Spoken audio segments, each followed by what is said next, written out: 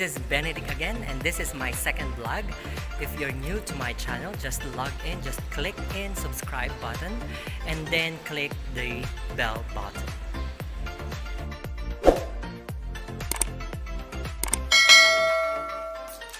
Today's video, I'm gonna share with you some of my learnings in the socio-cultural foundation of education. You know what? The Module 6 discusses the multicultural education. And multicultural education can help teachers in realizing what should be done to have an inclusive education inside the classroom. In Module, I've learned in this module that multicultural education means you need to eradicate all the prejudice, biases, and some of the untoward incidents inside the classroom. When I asked what aspect in teaching in the Philippines is multicultural, my response is since Filipino culture is adequately diversified because of its archipelagic land distribution, there is a need to use flexible teaching strategies for all the learners.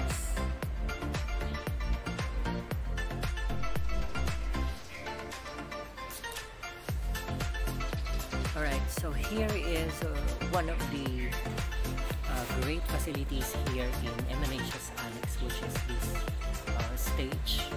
Okay, as you can see here, in this area, most of my students, of our students rather, give their best during the performances or during the cultural show for everyone. So this is one of a kind strategies or examples that in the Philippines we cater all levels of cultures or the different kinds of cultures. The use of collaborative and group dynamics are basically the tool that we are going to use for the inclusion of all the different cultures of the learners.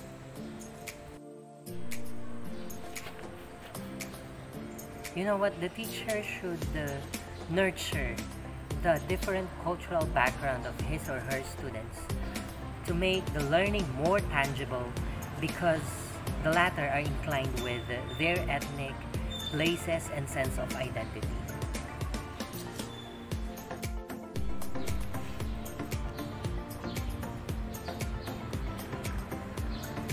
Now let's go to the Module 7, or the inclusive education.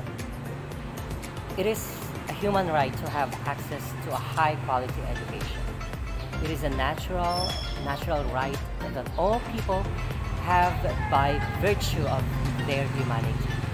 It is a natural right, and it is owed to a person. The inclusive education emancipates as one of the Millennium Development Goals, the Education for All, or EFA. This is accomplished by ensuring that all children, disabled or not, have access to education and are provided with meaningful educational experiences that allow them to reach their full potential and live meaningfully and productive lives.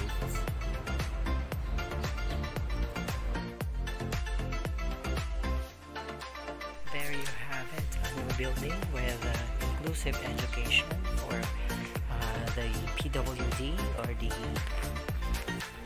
learners with disabilities. It is very sad that in the Philippines, most cases of bullying are experienced by the disabled one. So then, it is an obligation of the government to provide the necessary steps in creating inclusive education for the disabled one.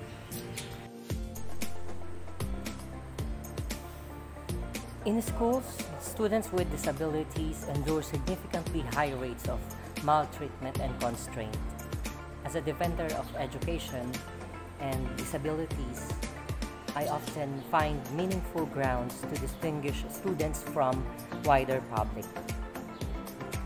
Many teachers and parents have expressed their sympathy and are likewise keen for various reasons to keep specific students group hidden from the public. Now the question is mainstreams good idea if the children are not able to learn from other children?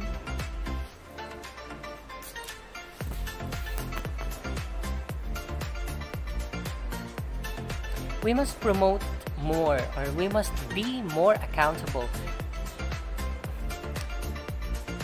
We must promote accountable learning experience for people who have certain learning demands.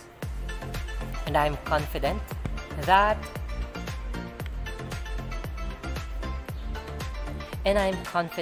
it's about the way to accept the type of learners.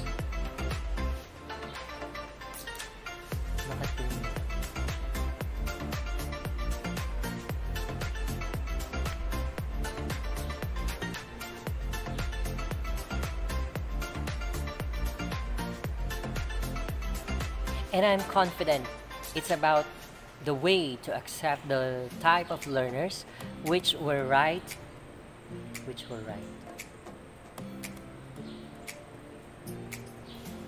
And I'm confident it's about the way to accept the type of learners with their rights, not their physical features or limitations. In addition, integration will not materialize unless we try to establish it with other children who are not impaired. After all, education isn't about the teacher. It's about loving children with special needs in the most unattainable mind. Gender has always been the major topic in our country, in our history. Man is regarded as the most powerful gender in the world because of his strength and masculinity, from the ancient times till the era of the Bible. Then it was discovered that many of our disadvantaged people are women or people of the third sex. The module 8 discusses the education should allow to discover the secrets and sincere service without looking at the sex or gender of a person. And the role of education as the center of shaping people's brains or minds is how they see their gender preferences will be more understood and recognized. I'll give you one example in this particular comfort room. Okay, so we have here the he and then the room for she. And now, as the Department of Education already implemented the inclusive education for all, of course, we have created a space or a cubicle or a room for the LGBT community. Socialization and education never stops, and this has commenced during the Education for All of the MDGs. And I believe that one of the greatest accomplishment of education is that shaping the future without looking at the context of their differences. So in here, in Muñoz National High School Annex, we provided some of the global perspective that without this tank, without this mechanism, water supply will be interrupted. So that's that is one of the greatest invention of human. Okay, the irrigation and water system. Thank you for watching and have a nice day. Keep safe, everyone. Goodbye.